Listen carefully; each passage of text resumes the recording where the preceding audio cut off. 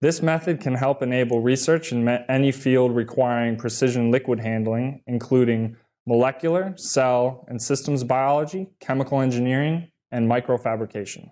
The main advantage of this approach is that we are able to fabricate low-cost, pressure-regulated syringe pumps. This technique should save money across a wide range of disciplines. This technique showcases how we can couple additive manufacturing with open-source electronics to make a useful piece of laboratory instrumentation.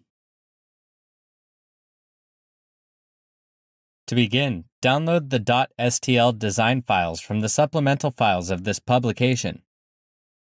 Prepare these files for printing by opening them in a software package dedicated to the conversion of .stl model files to executable instruction sets for the 3D printer being used.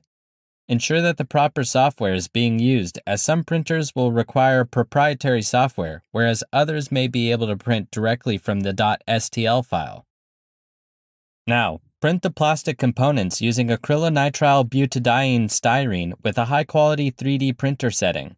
If other common 3D printing materials are being used, such as polylactic acid or other thermoplastic elastomers, make sure that the finished mechanical properties are comparable. Once complete, detach the printed parts from the printing platform of the 3D printer. Remove the printed supporting structure from the finished parts. Smooth the printed components by sanding any rough edges using sandpaper. For best results, use sandpaper with a grit size below 220. Make sure all components are smooth before assembling and ensure that all 7 parts have been printed.